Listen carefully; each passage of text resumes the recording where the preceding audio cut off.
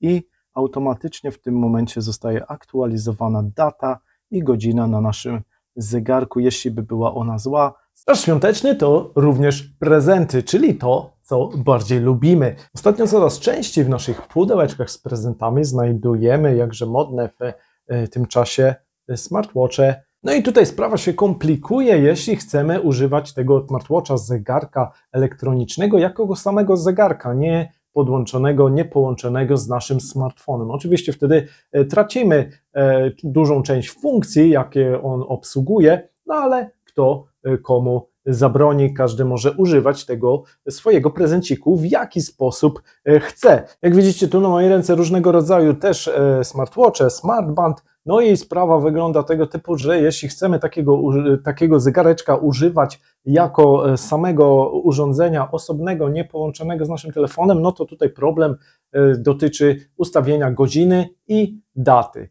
Jeśli typowo używamy smartwatcha lub też smartbanda, takiej opaski od Samsunga i mamy telefon Samsunga, no to nie ma problemu, mamy do niego typową dedykowaną aplikację, która się połączy bezproblemowo z naszym smartwatchem i ustawi nam automatycznie godzinę, lub też jeśli mamy smartwatcha od Apple i używamy iPhone'a, wtedy za pomocą aplikacji Watch możemy sterować naszym zegarkiem, automatycznie wszystko w nim się ustawi. Sprawa się komplikuje, jeśli mamy smartwatcha innej firmy i używamy też zupełnie innej firmy naszego smartfona. Wtedy musimy do niego ściągnąć dedykowaną aplikację, która pozwoli na ustawienie godziny i daty w naszym smartwatchu. Nie mamy innej możliwości, ponieważ smartwatche jako takie same w sobie nie posiadają funkcji ustawienia daty ani godziny. Musimy do tego mieć połączoną aplikację razem z naszym telefonem.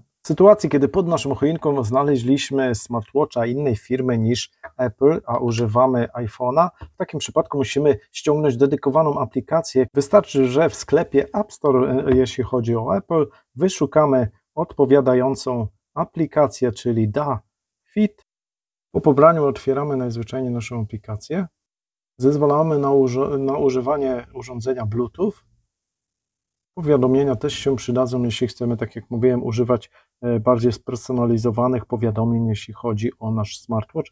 Tutaj sobie wprowadzamy wszystkie nasze dane, no i dodaj urządzenie. No i w tym momencie zostaje wyszukiwana nasza opaska smartwatch w zależności od urządzenia, jakie używamy. Tak jak widzicie w tym przypadku smartwatch, czyli pełny zegarek lub też smartband, opaska lub też właśnie taki inny model naszego zegareczka. No i co istotne, jak widzimy, nie udało się połączyć. O co chodzi? Być może, że Bluetooth został wyłączony w naszym zegarku. W takim przypadku najlepiej, najzwyczajniej wyłączyć nasz zegarek, czyli przytrzymując w tym przypadku przycisk, który jest w naszym zegarku dedykowany, i wyłączyć nasz zegarek. Po chwili go sobie uruchamiamy.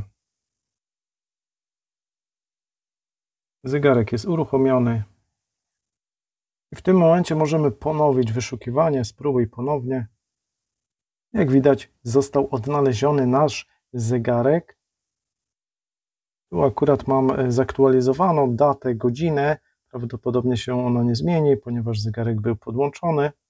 No i w zależności, co chcemy używać, tak jak mówiłem, ustawiamy odpowiednie funkcje naszego zegarka. Mamy zegarek połączony, wyświetlił nam się poziom baterii i automatycznie w tym momencie zostaje aktualizowana data i godzina na naszym zegarku. Jeśli by była ona zła, sparuje się w taki sam sposób jak godzina na naszym telefonie, czyli jaką ustawioną mamy godzinę, z reguły jest to godzina automatyczna sieci, taka godzina zostanie ustawiona w zegarku.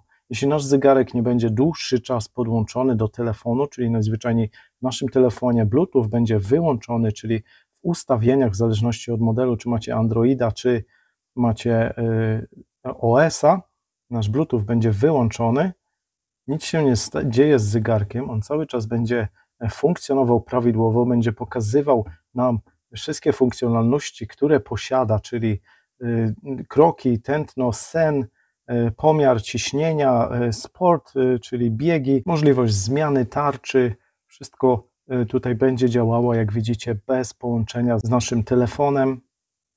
Możemy sobie zmieniać funkcje i wybierać dostępne aplikacje, które mamy wbudowane w naszym smartwatchu, czyli na przykład pomiar tętna. Tutaj zapali się odpowiednia dioda do pomiaru i zostanie on wykonany zgodnie tutaj z ustawieniami naszego smartwatcha. Czyli jak wiedzieliście, możemy używać iPhone'a, możemy też używać razem z nim smartwatcha innej firmy niż Apple, możemy używać odwrotnie, możemy używać smartwatcha od Apple, możemy też używać innego smartfona niż Apple i też ustawimy godzinę, oczywiście tutaj tracąc duży szereg funkcjonalności takiego zegareczka, które nam serwuje połączenie go bezpośrednio z telefonem, ale najważniejsze, że będziemy mieli tą główną cechę, którą obsługuje zegarek, czyli godzinę i datę. Jeśli tym filmem rozwiałem Wasze wątpliwości, w jaki sposób ustawić sobie godzinę, datę i pozostałe funkcje na Waszym smartwatchu, dajcie łapeczkę w górę. Nie zapomnijcie o subskrypcji kanału, tak aby być na bieżąco z kolejnymi odcinkami, na które Was serdecznie zapraszam. Do usłyszenia, do zobaczenia, cześć!